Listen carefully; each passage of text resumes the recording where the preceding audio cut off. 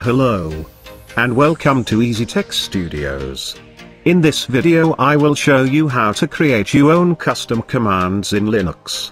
First, navigate to bin folder located in disk where Linux is installed.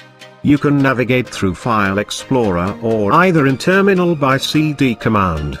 Open any text editor in this location. I am using gedit. Give your command a name. I am giving my command name custom. Then type the command or set of commands you want to execute in your custom command. I want to print this text when my custom command is executed, so I am using echo keyword. Save your command.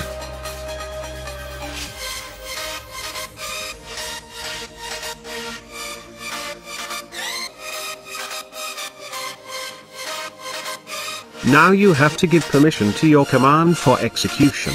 The permission to execute is given by chmod +x command. Provide the executing permissions and it is done. You can run your command and it will execute what you have written in the command. You can use this method to create your own commands and scripts. And if you want custom bash scripts, then visit my channel and GitHub repository.